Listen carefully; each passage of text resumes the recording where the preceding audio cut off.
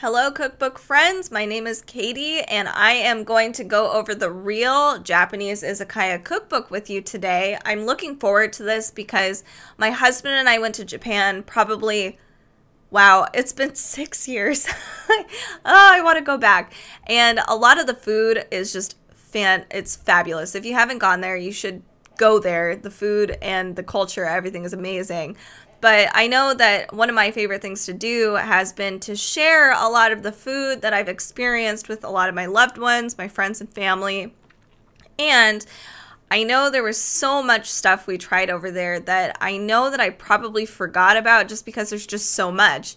And I'm looking forward to getting a refresher with this cookbook because everything was just great. So there's 120 classic bites in this cookbook. This is by Wataru Yokota. And yeah, let's get into it. Oh, there's a sleeve. Sorry. Okay, there is. Wow, amazing photography. So I'm just, yeah, I'm so excited. This looks beautiful. All right. So there's a lot in the table of contents here. So they basically up front share all of the recipes that you will find in this cookbook, and it gives us the page numbers so that you can quickly go to it, and it's all divided in a really easy way. So chapter 1 is snacks and starters, and that includes things like steam fried edamame. That's a classic and a favorite. There's also a izakaya potato salad. There's king oyster mushrooms sauteed in soy butter. Yum. And then we also have a pickled fried eggplant, dashi steeped tomato. So a lot of those things I've never tried before. And I love that you can have a lot of these little dishes and serve all kinds of things for everybody to try out. It's just really cool. So chapter 2 is grilled, roasted, baked, and sauteed. And that includes chicken teriyaki with crunchy greens. There's also a baked tofu namero, a crispy fried gyoza dumpling, so another classic. There's pork steak with apple ginger sauce and fried garlic. Ooh, trying not to drool. So chapter 3 is deep fried. So that includes crispy noodle wrapped fried shrimp, taro, and potato croquettes. Ooh, and there's also a pork and onion skewer in here that looks amazing. Chapter 4 is simmered, steamed, and smoked. Very cool. That includes things like steamed sea bream with mushrooms and sprouts, tuna slow poached in olive oil, and then glazed pork belly with seasonal greens. Very yummy. Chapter 5 is the final course, rice, noodles, and bread. So that means like egg and rice congee, eel and egg rice bowl. There's a mini kimbap Korean sushi, so it's not just Japanese izakaya strictly food. So that's cool. So we'll start with snacks and starters. He tells us how to use this book, what kind of ingredients you should have on hand. I think this is a really fun, this is going to provide a lot of stuff that you would see in typical East Asian cooking. But if you like to host for people and you like, especially izakaya style and you have little gatherings with friends, this is actually really useful in how he organizes everything so you know exactly what to look for.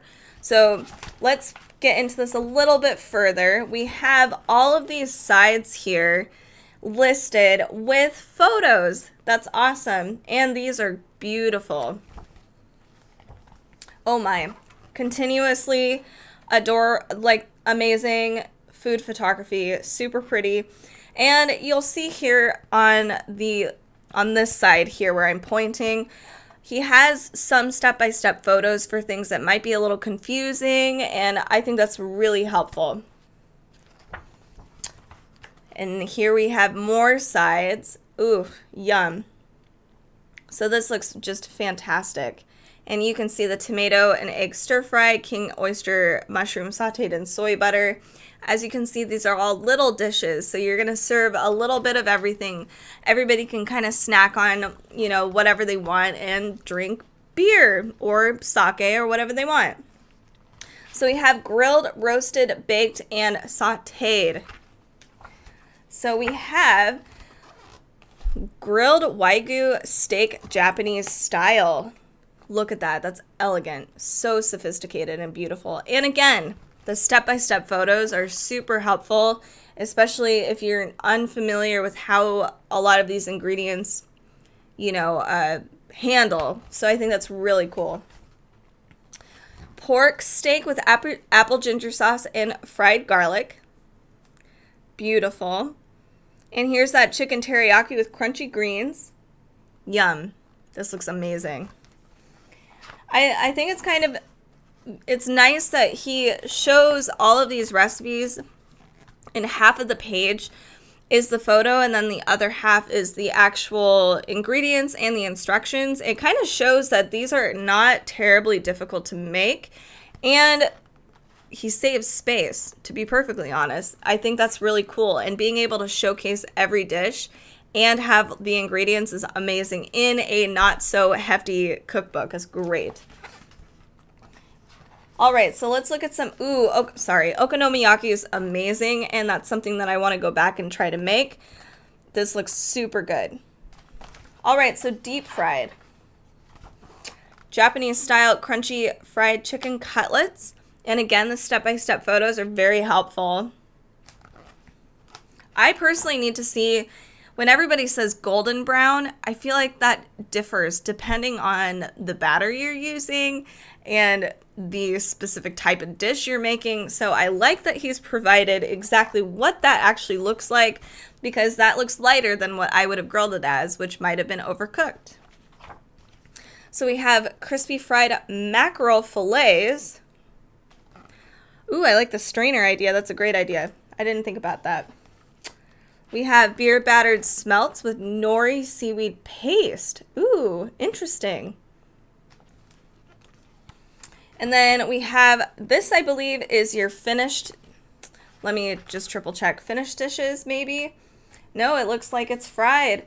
Pork variety meat simmered in miso, ginger, and sake. That doesn't make sense. That can't be deep fried. Oh, it isn't. Simmered, steamed, and smoked. I was almost there. Sorry about that. So then we have a beef tendon and daikon simmered in soy, ginger, and sake. I love that he has step-by-step photos and a photo for every single recipe, and he's able to fit all of the ingredients and the instructions all in one page. I just think that's unbelievable. I wish more cookbooks did that. I understand it for some people might feel a little claustrophobic, but I actually like it. And I like that this isn't a tome of a cookbook. So a few more. We have soy and sake honey glazed ribs. Ooh, that looks very tasty.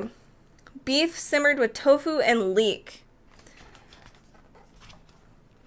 And then, finally, soy and sake steamed clams with butter, and then baked cod with shio, koji, shisho, and yuzu. Yum. This is a really cool cookbook. I really enjoy it. There's a lot of really unique dishes in here, and a lot of traditional ones that I've seen in when I was in Japan. So I'm looking forward to this, and I'm looking forward to sharing a lot of these dishes with my friends, because I think a lot of people don't realize there's so much more than like teriyaki to Japanese cooking. And at least for my friends, they tend to be so, yes, anyway. So definitely check out the Real Japanese Izakaya Cookbook. There's 120 recipes with step-by-step photos. There's a photo for almost every single recipe. I think it might actually be every recipe. It's got a really comprehensive list, pantry essentials that you're going to need for most East Asian cooking. So I would give this a shot. This is by Wataru Yokota. So definitely look at this on Amazon.